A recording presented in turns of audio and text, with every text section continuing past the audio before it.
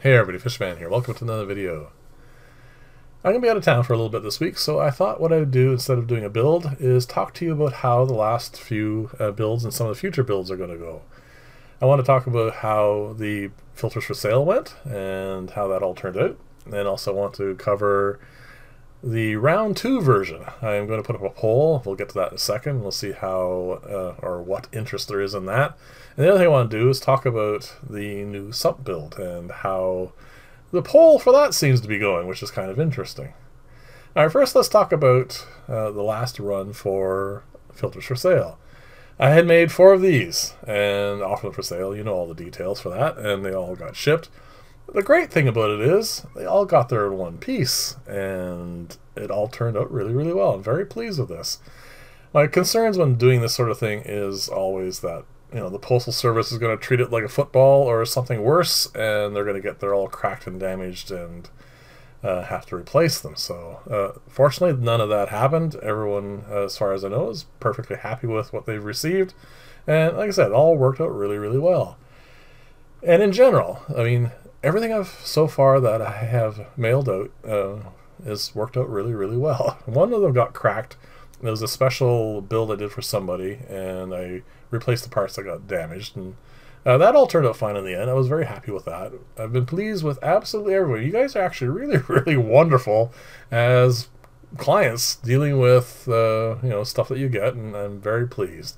I only have one tiny little shadow over this whole process, and that comes from someone who decided they didn't want to pay for postage for something, and that is just very odd considering it is just a minuscule amount of money. But anyway, I'm not going to let that deter me from round 2.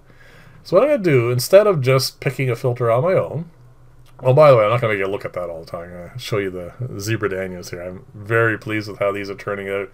And as you can see, the larger ones now are about guppy size, and like I said, I'm very pleased. They're doing very, very well, and I'm getting ready for the next round of breeding. Maybe not these guys, but Leopard Danios or these guys, one or the other. So keep abreast for that. So come by and have a look. All right. So as far as the new filter builds, what I'm going to do is I'm going to put up a poll. I tend to do that an awful lot, I know.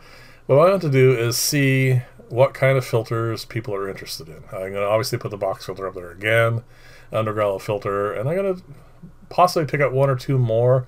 They have to be things that, first off, have a better chance of making it through the mail, not take up too much space, you know all the drills. So what I'm going to do is I'm going to post up that. We're going to see what people are interested in. I will, if possible, try to make the run a little bit broader, not just 4, maybe 5, maybe 6. We'll see what filter gets picked. See what kind of effort there is to make it.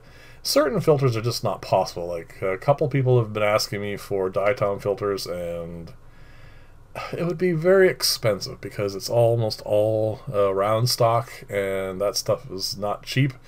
And there's an awful lot of detail in making one of those, so that's not likely. That sort of build will be a special one of, and we'll see if I don't know, we'll see how that goes. I'm going to do this first, and then we'll go from there. So as far as the sump build, it was initially neck and neck between a standard sump with high humidity planter and a sump dedicated to aquaponics. So that has changed a little bit. Aquaponics is pulling ahead. It's almost, I think last time I checked, it was about 40% of the votes. Which is interesting. I'm not surprised because there seems to be an awful lot of interest for aquaponics out there. Me included, by the way. I actually am very interested in that. I will have to make some changes to the lighting system for that tank. I was planning to do something for that anyway, so it's not really a big deal. But I want to make sure that that's done properly because, well, an aquaponics setup is going to require, well, better lighting. And the nice thing about the current aquarium that it's on, there's an awful lot of African cichlids in there. They're not anywhere near as they don't have the same ability, I should say, to fertilize the water as, say, a goldfish would or something along those lines. But they have enough mass. I think they would be pretty good fertilizers. That's another thing we're going to check out as we do this. So my current thinking for this filter is a small section of standard sump, which is just going to, get your mechanical filtration taken care of, a little bit of biological filtration, because there are going to be an awful lot of fish in this. And then the majority of the center, the majority of the filter will be taken up by the center is what I should say. And that is going to be some form of aquaponics system. I'm going to have to get, well, not so much feedback from you guys on it, but I will have to work that so it will work properly. And then the final end, of course, the last chamber, I will shrink down a little bit, and it will be, of course, where the pump goes, and the overflow system for the whole thing, so it goes into my drains. And that's pretty much it. So far, like I said, those are the way it is. I'm going to leave that poll up for a couple more days while I'm away, and then what I'm going to do when I get back is double check it again, make sure that nothing has really drastically changed, and like I said, we'll go ahead with that build. So thank you very much for taking part in that, by the way. And as far as the new poll for the new filtration, like the new filter builds, I will put that up when I get back, probably Wednesday or Thursday, and we'll see what that involves. If you have a filter style you would like to see in that, like in the poll itself, leave it below. Let me know. So far, like I said, I'm only thinking of the two. Keep it to be internal, because that's the good thing about internal filters is if the postal service is just a little rough with it and they break a seam, it won't matter as long as it's not cracked or anything. It doesn't have to hold water. Something like a hob, we have to really pack it well, and that would obviously jack up the price for shipping. But it's not going to preclude that sort of thing, but just keep that in mind when you make your suggestions for that. Just let me know what you think, and I'll put the poll together. We'll see where it goes.